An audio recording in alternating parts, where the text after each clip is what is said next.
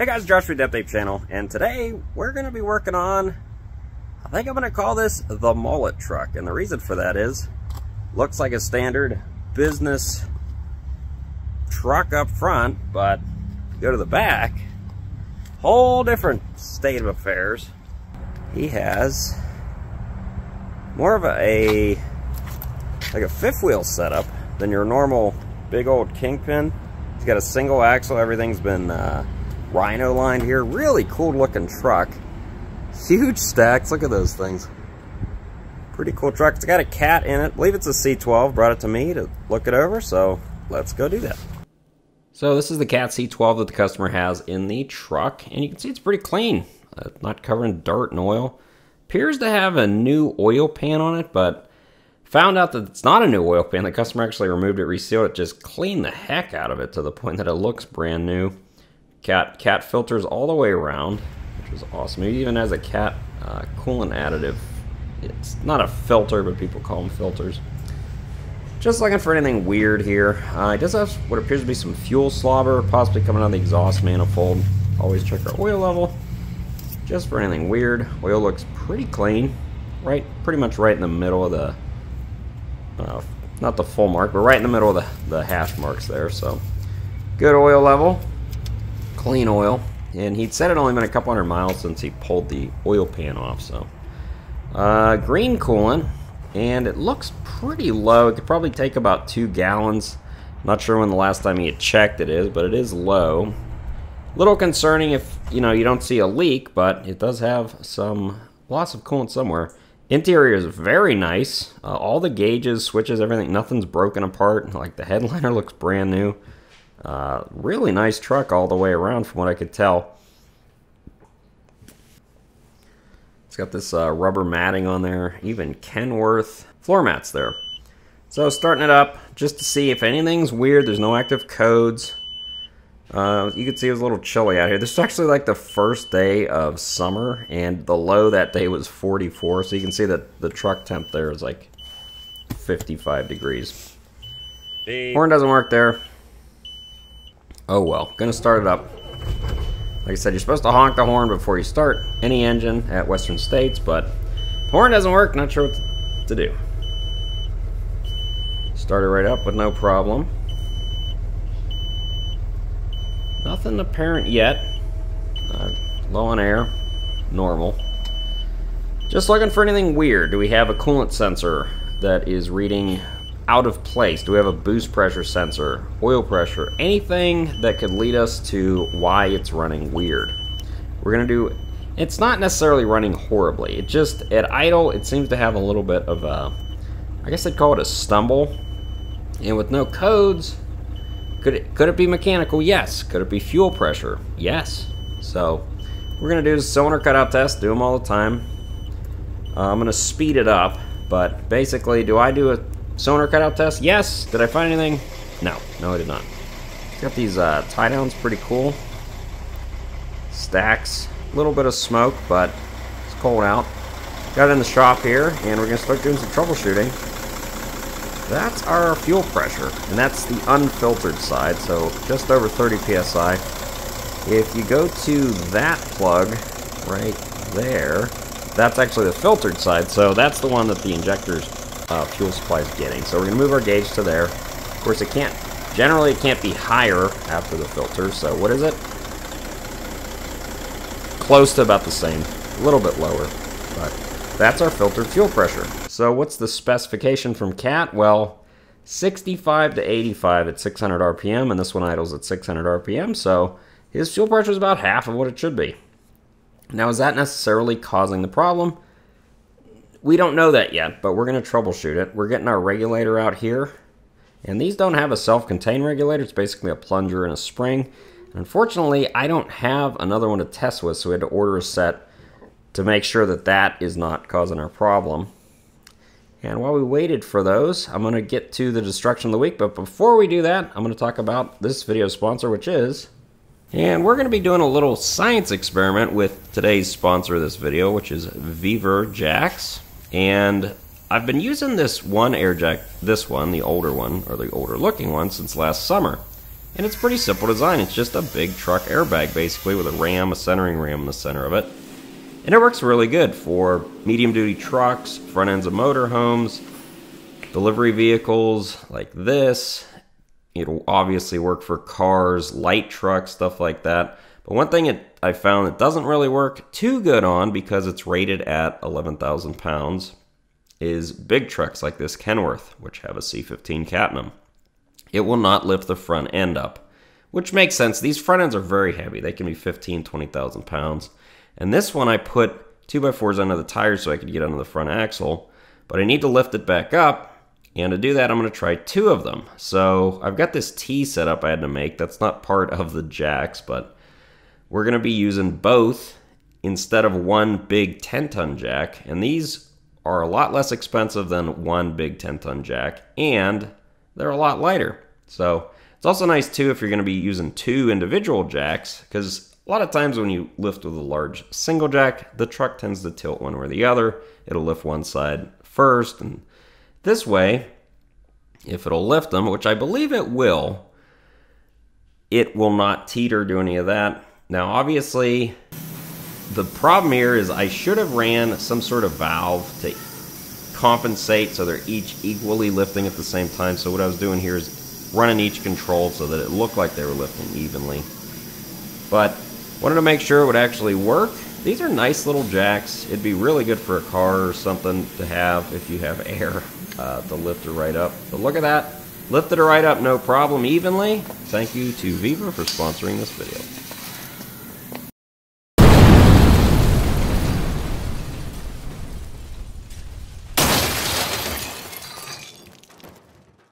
This week's destruction of the week comes from Jesse, and Jesse was working on a Cummins. And you don't want to find this in your oil pan, folks. It looks like half of the engine is sitting in the oil pan. While not half the engine, you can see the piston there, it is actually basically the liner and part of the block here of this Cummins engine just decided to kind of disintegrate. You can see the piston there is also pretty messed up, distorted. Not sure exactly what happened here, but pretty interesting to see the piston in there and no, not inside of a cylinder, just inside of a bare bore. So thank you for those pictures. Let's get back to work here. So the customer also wanted the overhead ran, so that's what I'm doing here. Obviously, you do not need to do the overhead to test for fuel pressure problems, but you can see I've already pulled off the intake tubing. I've pulled off the number 1 valve cover assembly. And the C10s and C12s, if they have Jake brakes, which these do, you're going to have that extra spacer between the valve cover base and the valve covers, and there's 3 valve covers.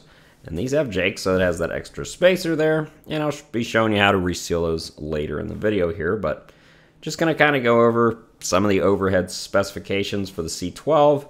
Got other videos on how to do them, but just kind of want to go over it since I was doing it on this engine anyway. Now, I did blow off between the valve covers with air, but what I've been doing a lot more lately is when I get the valve covers off, if there's dirt, which generally there is, and especially on the C12 where you have really tall spacers and valve covers between each other, you get a lot of dirt buildup, so I'm trying to pay more attention to getting all the dirt out before getting deep into the engine. Now, could you do the overhead with the Jake housings on? Maybe. The adjusters are, you're able to get to those. And the C12s are kind of weird because they're exhaust, intake, exhaust as far as the valve rocker arm layout.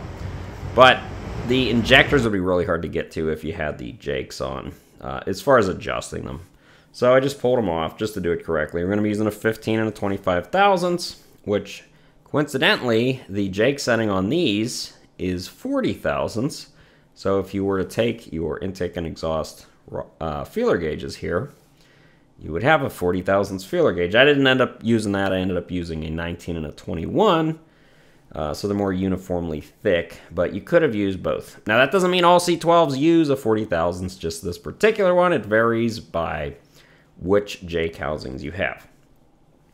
So I was checking them here. I've been more, I'm not sure what the word would be, but I've tried to be more patient, whereas before I would always just loosen them all and then just set them. Now I like to spend the extra 5 minutes and check them first. So at least you know Are they loose? Are they tight? Or are they okay? If they're okay, I'll actually just recheck the nut torque, but generally, they're not what I like to feel. And these ones, they pretty much all feel loose to me. So we're gonna loosen them all up, and the lock nuts, that is, and then just set them. So it's a good way to tell too, if let's say they were all loose but one was really tight, or they were all tight and one was really loose, or something like that, you might want to start looking more thoroughly at that cylinder or that cam lobe, rocker, whatever. Doing my normal setup where I put the feeler gauge in, run it down past tight, then back it off, then torque the lock nut. Pretty much how I always do valves. Now this one I kind of want to go over because I see people misinstall these cut to length seals a lot. And this is, like I said, if it has jakes, which this one does, it's going to have the spacer. And they use this 5-pawl 5.7 or 5.678 cut to length seal. And a lot of the Cat engines did. The older ones particularly. C7s use them, 3126s, C15, well, more the 34.6Es, but these C10s, C12s use them. And basically this is just a length of seal, and I'm using some gray RTV silicone here. Anyone know what RTV stands for? I do. Leave it in the comments if you know what it is. It's room temperature vulcanizing, if you didn't know. But basically, I just kind of want to show you the correct way to install this. So I see a lot of people, they put these in there. They don't put sealant on the ends, and sometimes you get a little oil weepage through there. You don't need a ton of silicone. You also do not need to put silicone over the entire length. I have seen that before, and boy is that fun to clean off. No, you really only need some silicone wherever you have the joints that meet, because you have basically 3 flanges there, and anytime you have 3 flanges, you want to use some sort of sealant, and that is where silicone is best. So we're going to cut it, not to the very end, but we're going to get about a 1/4 inch gap, because it's going to kind of squish together. And where they squish together, you're going to put a little more silicone. Now the silicone there, like I said, you don't need a ton. It actually helps them seat against each other also, because if you put them together dry, sometimes you are going to have a really hard time pushing the other one next to the one that's already in place.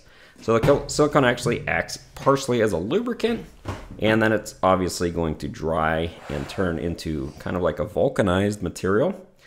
And there you go. Like I said, you don't need a ton. You can add a little more there if you want to, but that's pretty much all you need. Once that is all installed, you are ready to set it in place.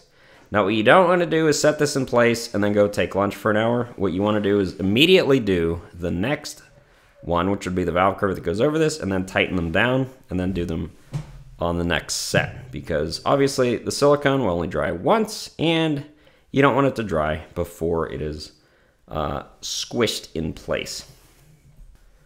So like I said, you just set that there, and these valve cover spacers are not reversible.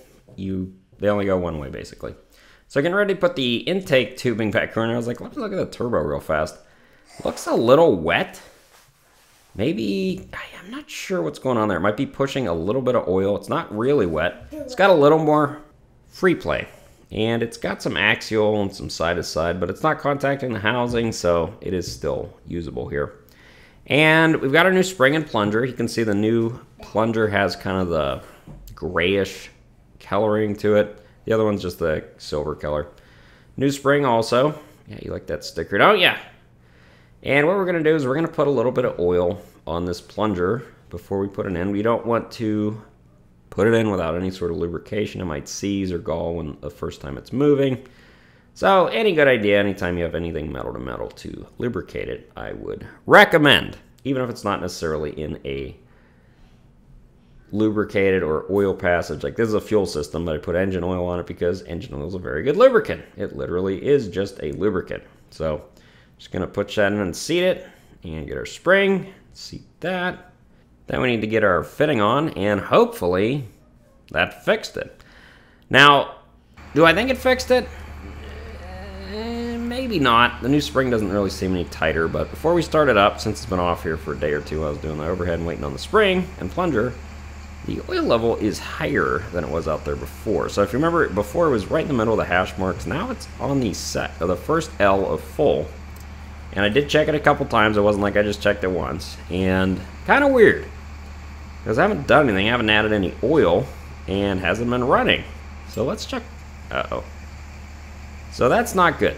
So that means, which there is moisture and air, folks, but this is inside the crankcase, so any sort of rust in there is not usually a good sign. Now the customer had sent me his oil samples, and he actually had a little bit of coolant contamination. His oil samples, not a lot, but a little bit, and he also had a little bit of fuel dilution in his oil samples also, which may explain the very clean looking oil, but the fuel dilution was very low, and the coolant dilution was very low also. It was just more than normal. Now, he hasn't been complaining about loss of coolant really, although the coolant level is low. He hasn't really been complaining about losing fuel or losing oil pressure or his oil level climbing. So since he doesn't use this truck much, only a couple thousand miles per year, I believe, so probably the best thing to do, instead of tearing the whole thing down looking for it, probably at this point, probably just monitor it. Now, what I'm doing here is I've loosened the drain plug, sped this up, and I'm just seeing, because it's sat for a couple days, do we get any coolant or water out of this? Or are we just gonna get oil? Now, the reason I'm doing that is because obviously the drain plug's usually at the lowest point in the pan, so if you did have coolant that was getting in there, you'd probably get coolant first out of your drain plug here. But as you can see, just looks like oil to me. Haven't got any coolant coming out of here. I don't want to drain it all either because there's not a lot of oil, or there's not much mileage on this oil.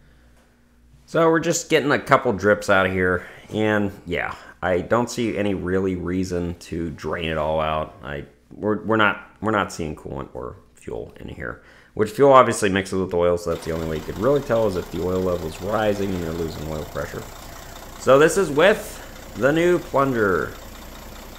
And yeah, it's identical. So we need to do some troubleshooting now, more in depth. And what we're doing here is we're bypassing the whole fuel system up to the transfer pump. And if the fuel pressure changes, meaning it increases, now it's doing something kind of weird here. I've moved the gauge to the unfiltered side, so it's going to be a little higher than it was before. Now here is the list of what CAT tells you can cause low fuel pressure. Plugged fuel filters, debris in the check valve and the hand priming pump. I have never seen that. Not exactly sure how that would cause low fuel pressure, but fuel relief valve and the fuel transfer pump, that's kind of the next thing it wants you to check. And you can have plug lines, all sorts of stuff. But basically what we're going to do is we are going to check our fuel transfer pump and the line going from the pump to the filter housing. So we've put our main line, feed line on there because that didn't change the fuel pressures. And what we did is we pulled that line off. And we're just looking that it's clear going right into our test port here, which it is, so we know we don't have a restriction there. Now the hand priming pump is after that fitting, or the line, so you know that cannot be positive. So specification is 105 to 113 PSI if deadheading the pump. Now it's also 2100 RPM, but the relief spring pressure doesn't change based on RPM. Just the volume changes. So we've got it deadheaded here, and we're only at 85 PSI, which makes me think this pump is not capable of flowing enough fuel to reach that pressure when it's deadheaded. And it's an original pump, you can tell because it's painted and it looks like it's been on there forever. Look at that! Inverted recessed Torx bits. Why would you do that to me, Cat? Feels a little worn, but obviously it was still working enough to run the engine, but that doesn't necessarily mean it's flowing enough or up to par for idle. So these are our gears. It's just a twin gear pump, 2 bearings. Well, I mean, there's bearings on both sides, so I guess 4 bearings, but very simple. Doesn't even have a gasket. That looks like they just use a sealant. And they are, they're keyed. And you can see there's quite a bit of slop. So we're moving those gears like 1/8 of a turn, and it's not even moving the drive gear there. And maybe that's normal, but it seems sloppy to me.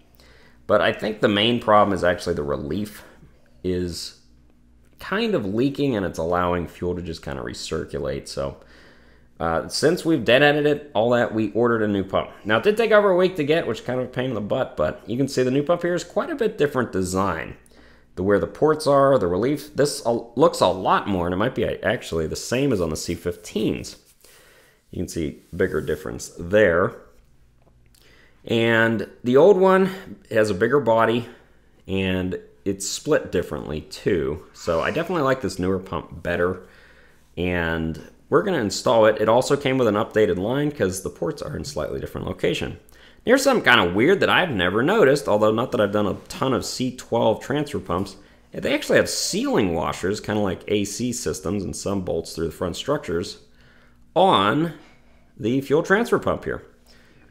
And if you drop them, you got to pick them back up. But anyway, it must have oil going to that bolt hole, so that must be why they use a sealing washer. Interesting. Anywho, so we got that back on there.